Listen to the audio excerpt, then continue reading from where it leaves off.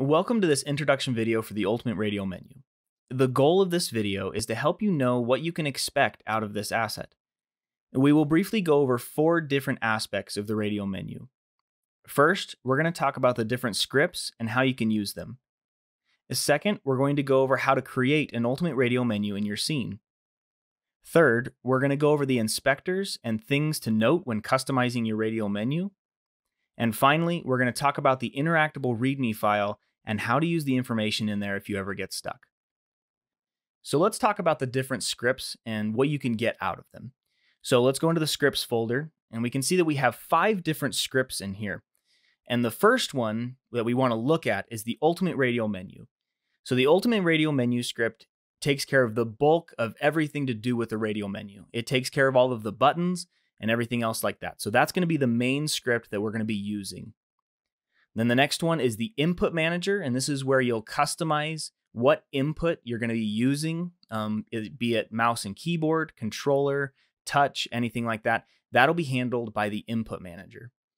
And then we have the Ultimate Radial Menu Pointer script, which is a little image that can go in the middle of your menu and point to which button is currently selected.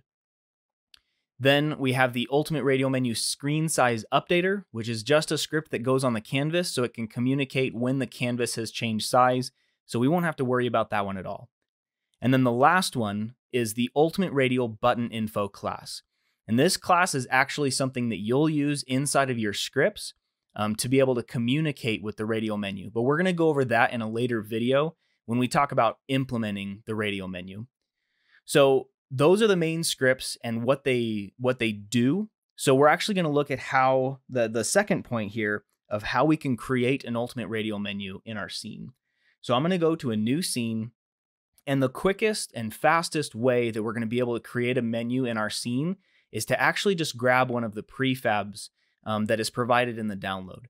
So if you go to Ultimate Radial Menu, then prefabs, you'll see the different styles here. So let's just go with a minimalist one just to get one started. And let's just bring out the 7. So as soon as you bring it out, it'll ask you where you want to be using this Ultimate Radial Menu. Is it going to be world space or screen space? So let's just work in screen space really quick. So there we go. We have our Ultimate Radial Menu inside of our scene.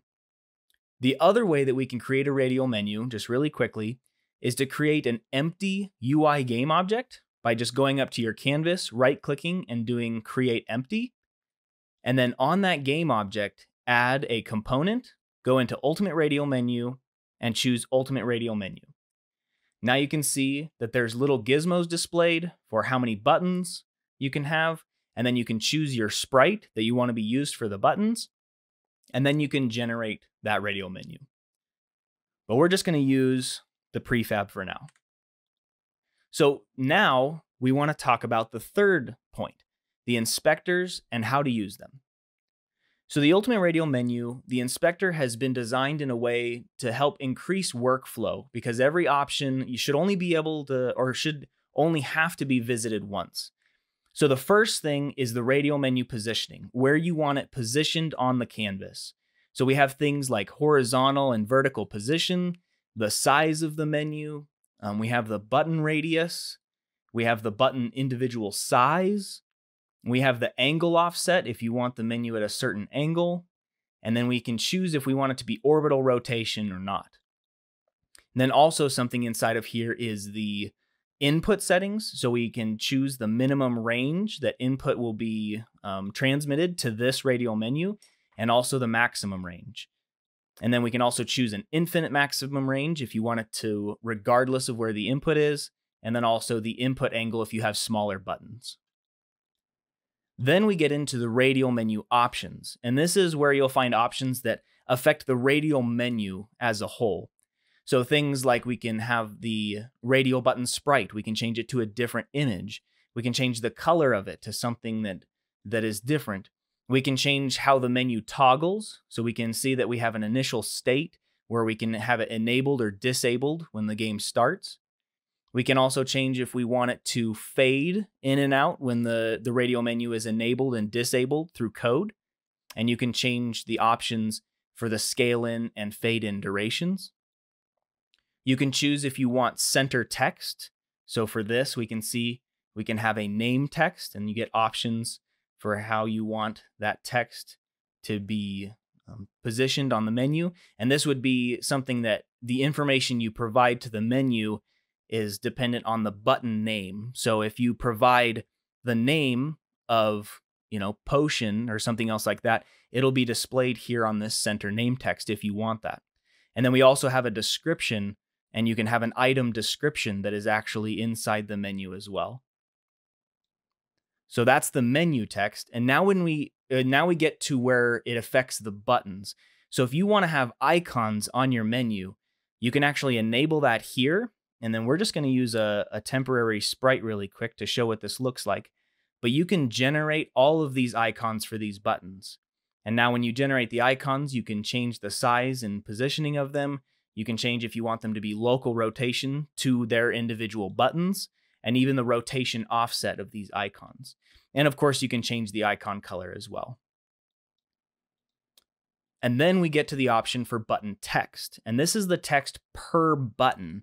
So let's just generate some here really quick. And now we can see we have a text component per button. And we can change its positioning option to local. And we can change its position. We can change its size, its ratio. We can change if we want it, that local rotation or not. And we can change all those different settings for each button.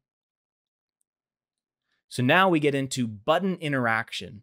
And so this is what you'll be able to change for when the menu is interacted with, how it will appear visually to the user.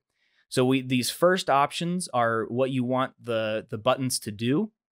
So we can change sprites when the menu is in different states.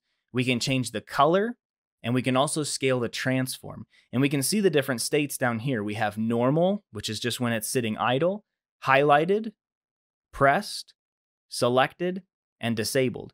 And you can change all these different values inside of here, and it will be automatically applied to the radial menu.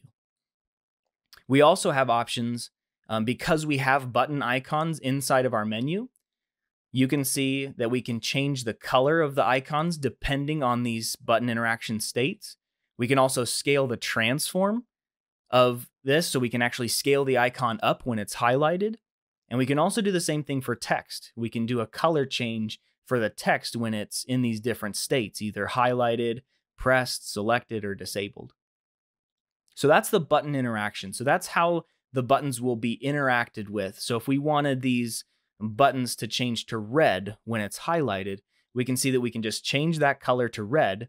And then when we run the scene here, you can see that as we call up the menu, you can see that the highlighted button is turned red.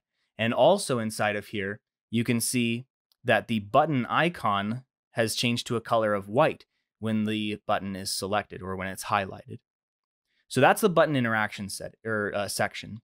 Now we get into the button or the radial button list, and this is each button individually, the different things that you want to change per button individually. So here is where you can disable the button and make it visually disabled. You can change the icon that is assigned to this one, so we can just change it to the papers here. You can also invert the Y scale if that's something that you need for your icons. And also, because we understand that not all icons, when you're making them, are the same size, you can actually change this icon individually if you check that unique positioning option. Just know that when you select this unique positioning option, that it will not be able to be changed by your options up in here, because now it's unique. So it will not change with the rotation offset of the whole menu. It'll be unique to this button. And then you can also assign a different text. And then also you can use a Unity event if you wanted to call something when this button is interacted with. But we'll get into this in the next video. The last section here is the script reference section. And this is where once you give this radial menu a name, you'll be able to reference this through code without having an actual variable assigned for this radial menu.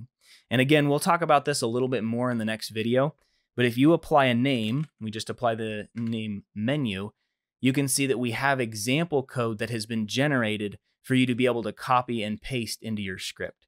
and it has the different functions that are available, and you can choose those, and it'll actually be able to copy that code and put it into your scripts, and it'll affect this menu specifically. So the last thing that we want to talk about in this video is the interactable README file, and that can be found in the root Ultimate Radial Menu folder under README, and that's where you most likely found this video. So first thing that we want to talk about is it will help you to be able to know how to get the Ultimate Radial Menu assigned and how to get it working inside of your scripts.